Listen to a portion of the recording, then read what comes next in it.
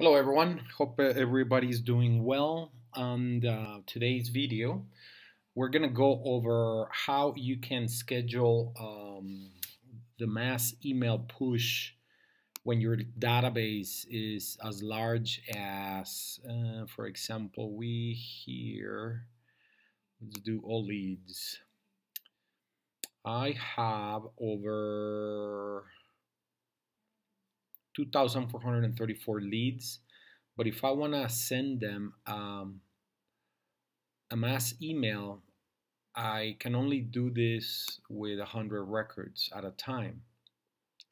So obviously, I'm going to need the help of doing either filters or scroll through the entire leads to get away with it. So the one thing that you can do is segment your data first. So you have to create filters for all the type of categories that you want to segment your leads on. And once you have this, you can actually um, send the email. So let's see, I'm gonna I'm gonna test it with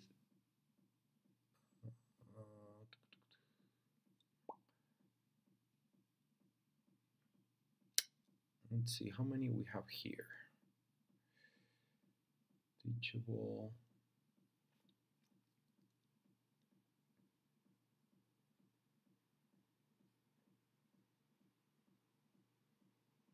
So I have 127. Okay. Now let's do invite request pending. So we just created another YouTube video and I want to share with them. Here's a good example. So I'm going to use this.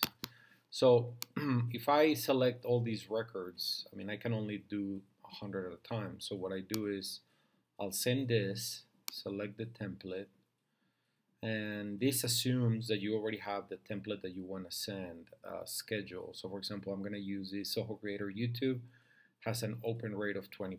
So I'm going to use that one and I'm going to send immediately. The first 100 that I select, I'm going to send them immediately. You can trigger a follow-up action like depending on what the user does. So if the email is open, clicked, or bounced, you want the system to do something, either update a status, send another notification, or anything else that you want to do on the follow-up. So you click send, so that's done. If you click this little mass email view summary, you'll get a detail on how many were sent. But then once you're done with that, you can just click the tab here, the arrow tab, to get the next 101 to 183. So now you can select this and you're gonna send the remaining 83 records on a mass email.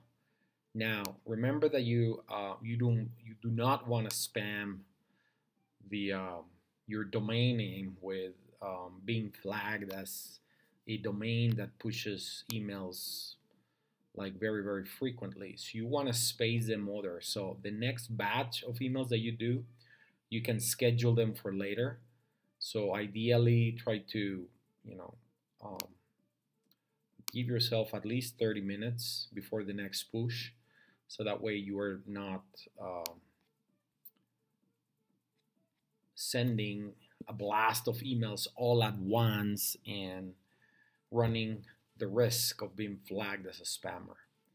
So that's it for today's video, guys. I mean, don't forget to segment your leads under the categories that you are more interested in tracking or follow up on, and then use the schedule option to send an email under a different time frame so that you allow yourself to send emails on a batching system. All right.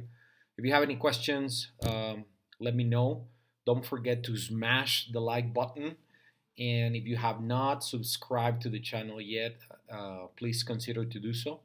We are going to be updating regular videos about Zoho Creator and Zoho CRM, so you can be aware when we upload them as soon as they arrive in the platform.